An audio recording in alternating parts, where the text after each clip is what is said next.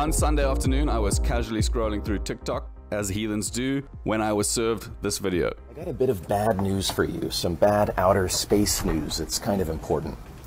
This week, China launched a rocket for its space station, and that went great. The rocket is successfully in orbit, but the launcher, which is the size of a 10-story building, accidentally also went into orbit and is descending back to Earth, and no one knows where it's going to crash or what it's going to crash into. Horrified, I followed the old Russian proverb, trust but verify. Though my pronunciation may give you difficulty, the maxim is doverjai no proverjai, trust but verify. На каждой встрече вы это повторяете. You repeat that at every meeting. As it turns out, random internet stranger man is mostly correct.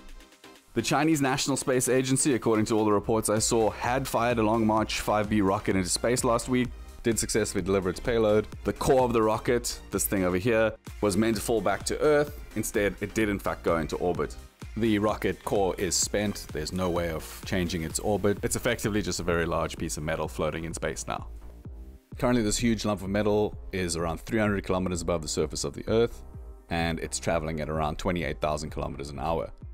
At this speed and height, it completes an orbit every 90 minutes. And basically, this thing is staying up there until gravity and the atmosphere bring it down.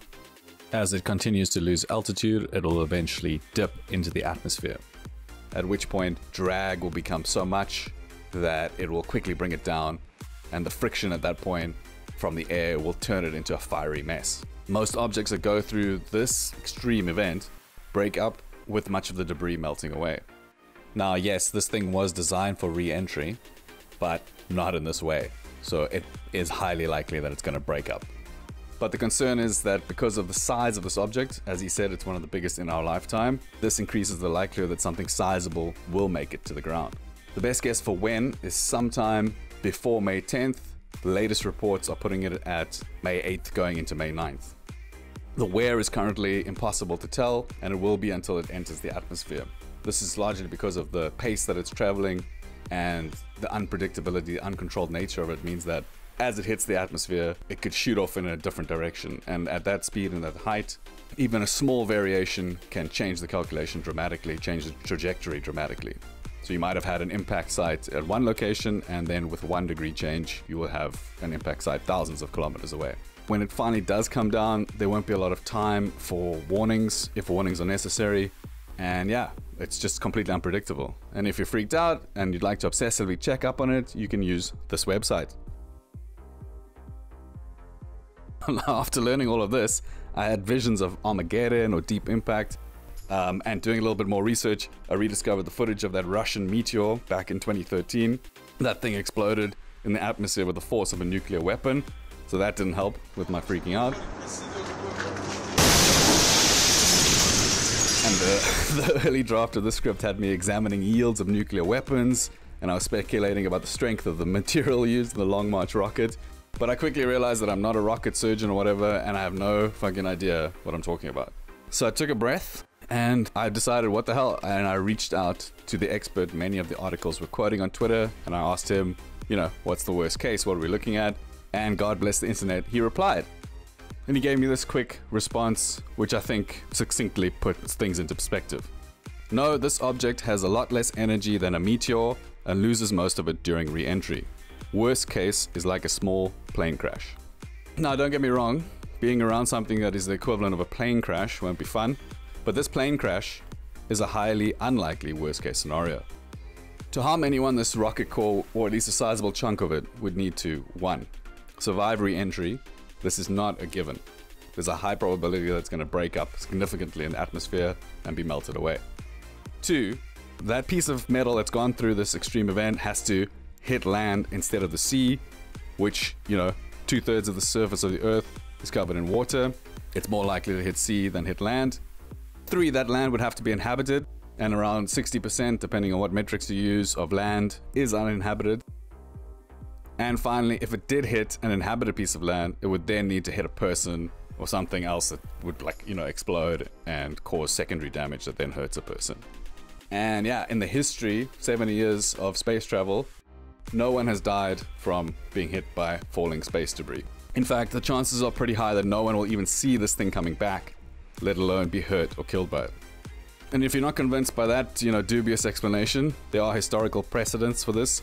A similar scenario has actually played out before. Just about a year ago, an earlier Long March 5B rocket made a chaotic re-entry into Earth's atmosphere, with pieces of it falling onto the west coast of Africa. Some of the debris also fell onto 2 villages in Cote d'Ivoire, causing damage to people's businesses and homes, but again, no injuries or fatalities were reported.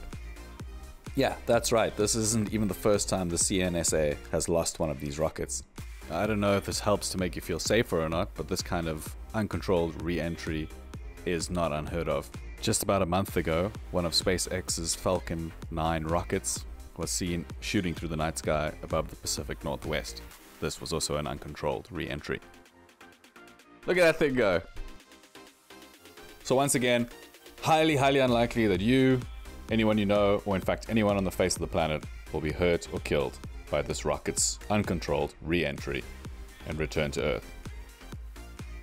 But the pessimist in me has to point out that low probability isn't no probability. And in the years to come, the pace of launches into orbit is set to increase dramatically. And with that, uncontrolled re-entries will probably become still more common. So the odds of something going awry, some kind of catastrophe happening, are nudged just a little bit higher. For example, the CNSA has set itself the goal of completing its space station by the end of 2022.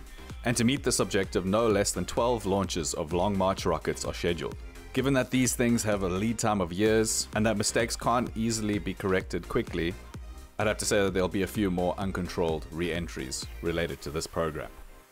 Let's also note that the CNSA has as yet not explained how the current debacle occurred, which is always a good sign. But enough picking on China, mistakes happen all the time with these launches, regardless of the agency or company behind them. It's hard to know for sure, launches get scrubbed all the time and budgets get cut, but the 2020s could be the busiest decade for orbital launches since the 1970s. Hell, it might be the busiest since spaceflight began. And yeah, I love this. I'm a big fan of space exploration. I want to see lots more things in space, but all it would take to destroy these programs and dreams for future exploration and development is to have a rocket-sized piece of man-made spacecraft smash into a children's hospital, or some kind of orphanage, or God forbid, something important like an oil rig or nuclear power station, to very quickly turn public opinion against space travel. Now again, highly unlikely, like 1 in a billion chance of that happening, but I do think that it would be really cool if the policy towards uncontrolled re-entries wasn't apparently meh. So yeah, finish off there. I need to get this video out before this thing comes down. What do you think? Are you at all worried about this rocket? Are you worried about future uncontrolled entries? Can anything be done, do you think, to stop this happening in the future? And as always, if I got something terribly wrong, please let me know. I'm trying to be as accurate as possible. I'd love to hear from you guys in the comments below. And yeah, it would be great if you could, like and subscribe. It helps me, it encourages me, it lets me know I'm on the right track. Thank you. Bye-bye.